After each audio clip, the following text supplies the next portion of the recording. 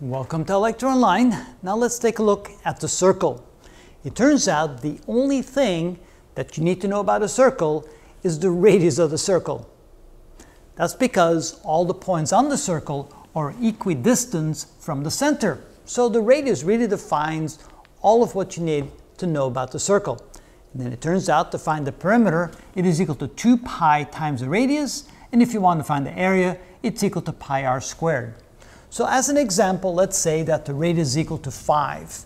Then to find the perimeter, we can then say that P is equal to 2 pi times r, which is equal to 2 times pi times 5, which is equal to 10 pi.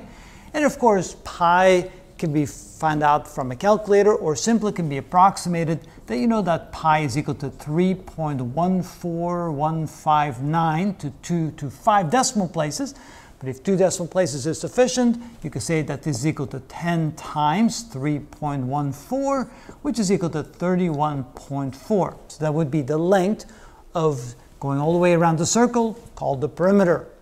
Now to find the area, that is equal to pi times r squared. In this case, that's equal to pi times 5 squared, or 25 times pi.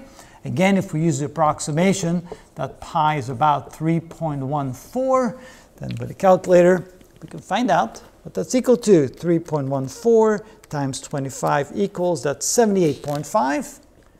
Or what you could do is you could simply use pi, because most calculators have pi embedded right in them. So if I use that, I simply go pi times 25, I get 78.54. So that's equal to 78.54 if I use the exact value for pi. But again, if I don't care that much about the exact accuracy, and I think that 1 decimal place is sufficient, approximating pi as 3.14 would be good enough. And that's how we do that.